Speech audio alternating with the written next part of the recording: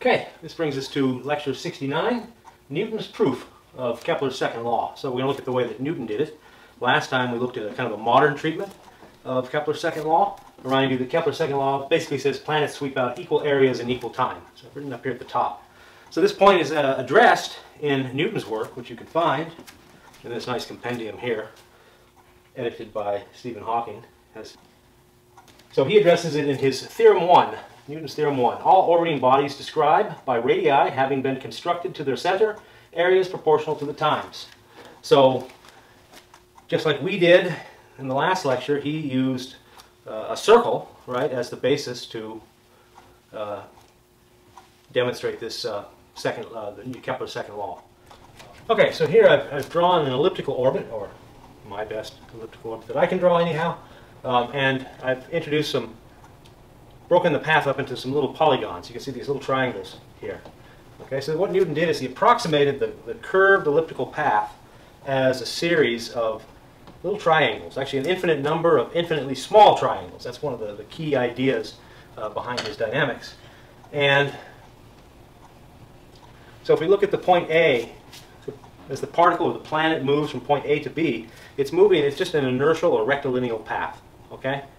It's experiencing no force at all. It's just traveling at a constant velocity in a constant direction.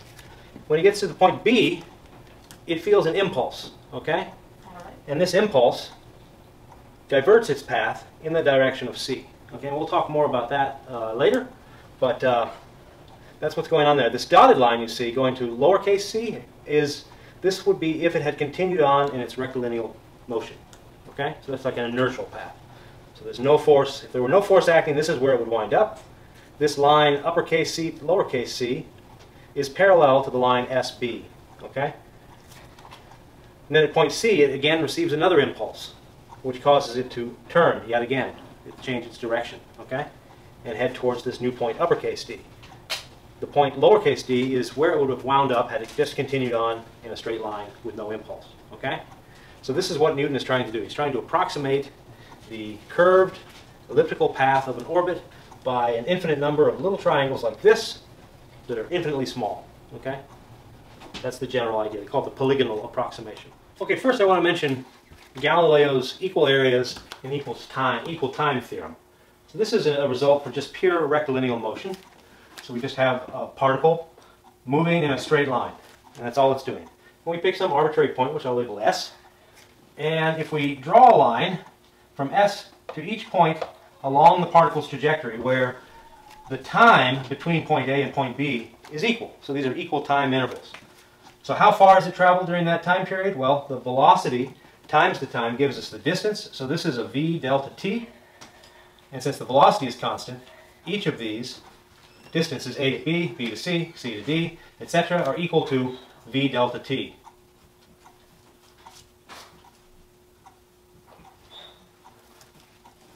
Now, the distance, the distance from this line to this dotted line I've drawn here, right, I'll indicate as, we'll just call this distance h.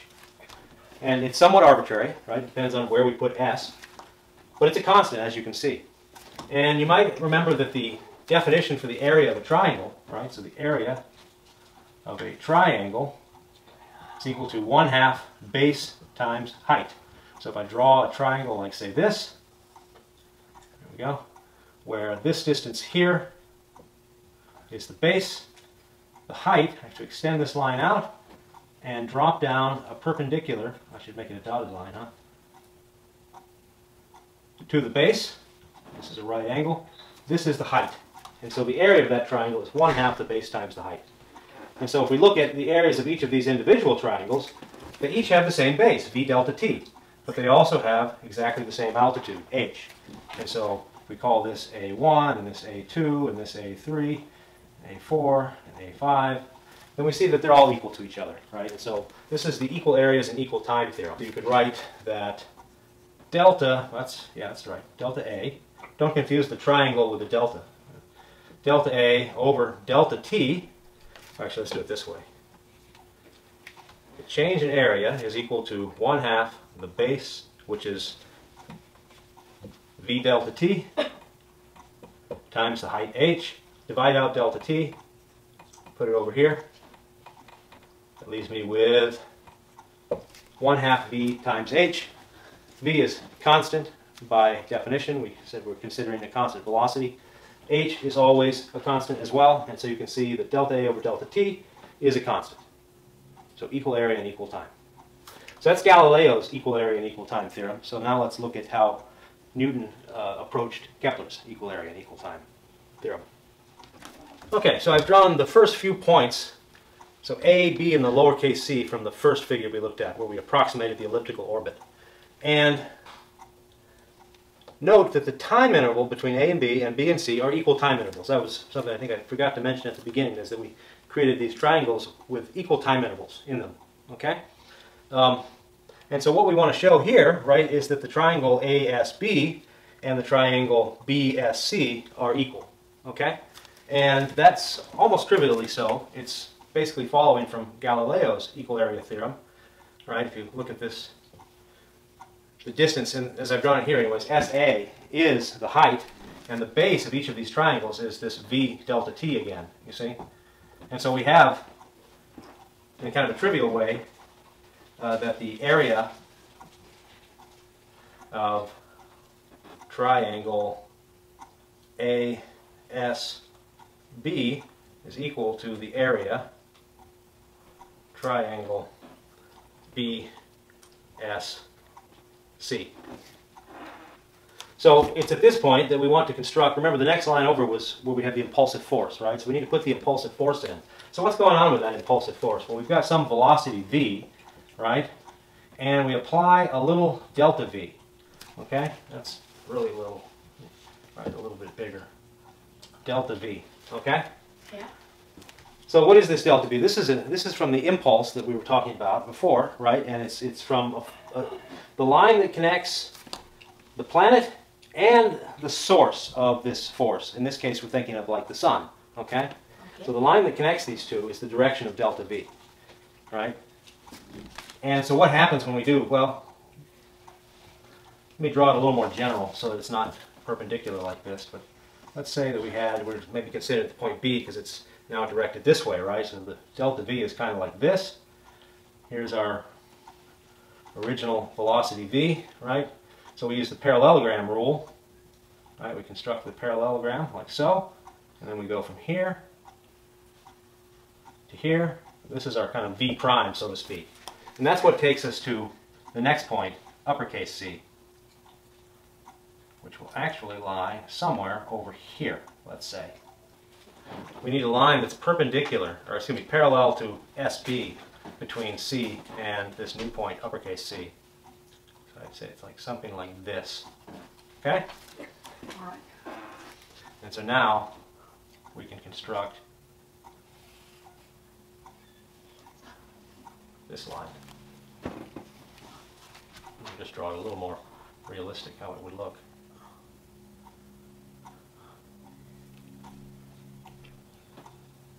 Something like that. There we go.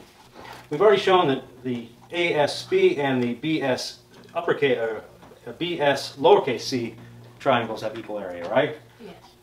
What we need to do now is show that BS lowercase c and BS uppercase c also have equal areas. And so how do we do that? Well, let me just make a little room here.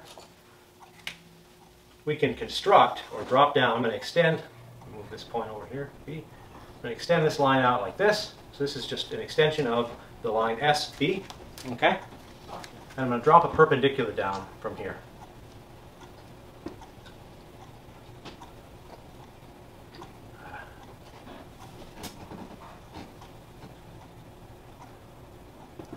So that's a right angle, and this we'll just call it H. It doesn't matter exactly what it is. But we can do the same thing from the point C, right? This distance from this line to the point C is the same as this distance from the point uppercase C to this line. So there's our right angle again. This is also H. So we can think of H as the altitude for these triangles, right? So what's the area of the triangle BSC S uppercase C. B S uppercase C. Well, it's 1/2 times the base. Well, the base is just the distance SB. SB. And the altitude is H. See that? What is the area for the triangle BS lowercase c? Well, that's 1/2. What's the base of that triangle? Can you see that triangle? It's a little bit hard to make it out, but it's basically this triangle here, goes up here, and it goes down here. Can you see it now? I just draw over it.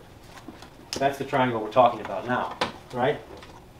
And so its base is also SB, right? And its height is this same distance h here. Okay? So you see that these two are equal, so we have that the area of BSC is equal to the area of BS lowercase c, right? Yeah. But we already had, that, this should have been lowercase c, as I've written it. We already have that the area of BS lowercase c is equal to the area of ASB, right? Yeah. Well, through the transitive property, right? If two things are equal to the same thing, then they're equal to each other, right? That tells us that the area of the triangle ASB, which is equal to the area of the triangle BS lowercase c, which is equal to the area of this, the area of BS uppercase c. So that's telling me that this area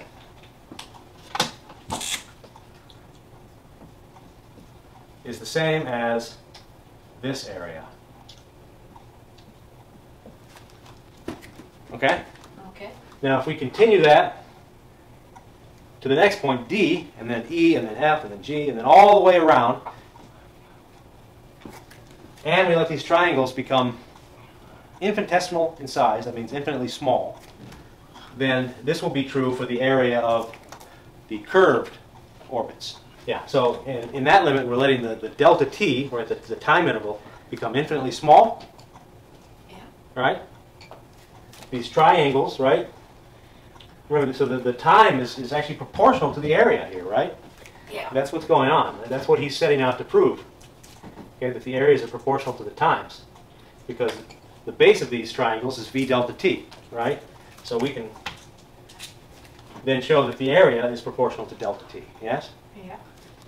And so, since we showed it is true for these triangles, in the limit that these triangles become infinitely small, it will also be true for the areas of the curved paths. Well, I mean, the curved paths are a little bit different than the triangles, right?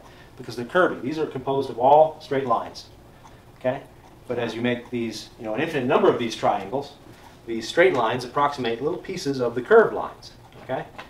And so this is how Newton got at equal areas in equal time for Kepler's second law. Okay? All right. It's pretty straightforward.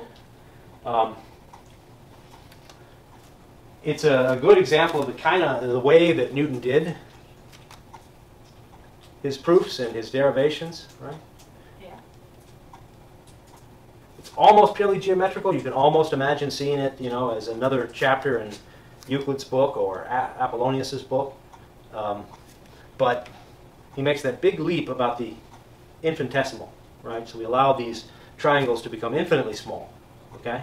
All right. So that they approximate, well, they not just approximate, but they become the same as the area described by the curved shape.